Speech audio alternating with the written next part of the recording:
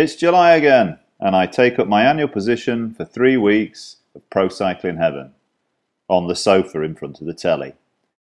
I look forward every year to the drama, torture and triumph, accompanied by my Sky Plus remote. Sometimes I vary it and sit here instead. In recent years I've been able to improve on this by watching the world's biggest bike race from here. In fact, we're so well connected now that there's hardly ever an excuse to miss the action. But it's not the same as being there. What I'd really like to do is see the Tour de France not on the telly, but live.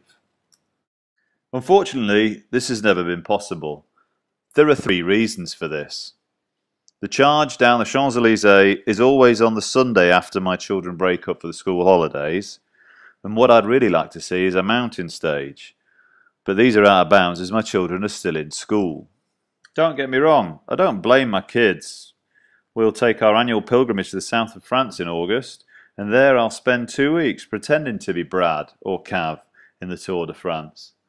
But what I'd really like to do is stop pretending and to see the real thing. I've got the mother-in-law lined up. The mother-in-law lined up to look after the kids, and the wife's got a good few books to read. The children have just one message for you. Send my daddy to France.